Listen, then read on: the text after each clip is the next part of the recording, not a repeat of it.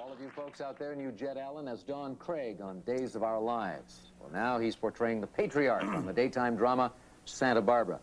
He's also very knowledgeable about wine, and he's here today to give us all some valuable tips on how to store it. So please welcome Jed Allan. Welcome. Yeah, that's it. Give yourself some...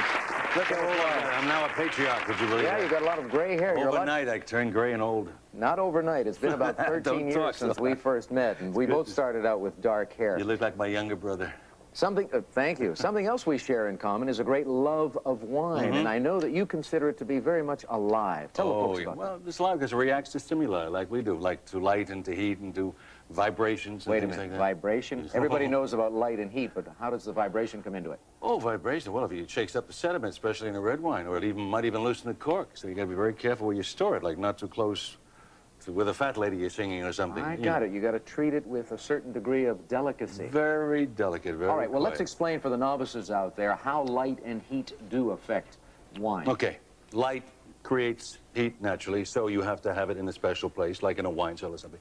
And it should be stored, both types, red and white, at 50 to 55 degrees of heat. And all the time, otherwise it ages prematurely.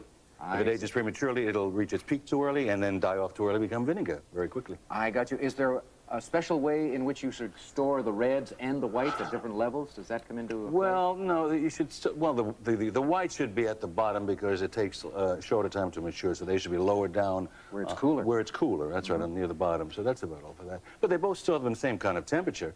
And then you get a wine rack, and, you know, you put your wines out, so you make sure that they lay this way so the cork stays moist.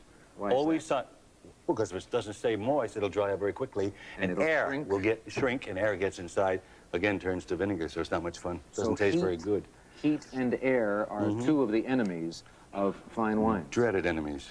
Okay, now, what do you do when you're going to be serving wine? Is there a special temperature? You want to have the white wines rather cool, yes, correct? white wine should be around 55 degrees Fahrenheit, but sometimes when you know, like when you take them out of when you take them out of your wine cellar, it's fine.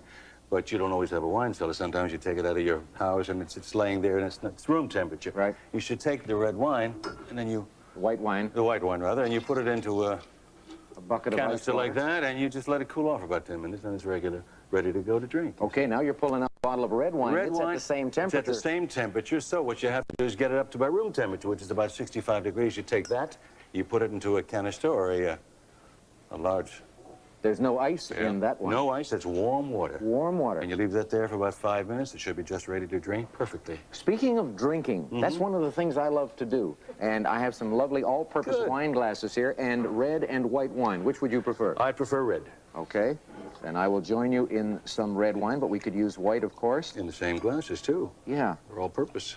Now, when we're drinking red wines, you should hold the glass by the bowl in order to warm it up a little. That's right. That's exactly. That's why we have such a nice round cup at the bottom and why it's so wide on the top, so we can breathe a little bit too. That's lovely. Yeah, and notice the glasses curve inward at the top, so that allows the bouquet to gather there and just do wonderful things to your nose. God, I'm so proud of you.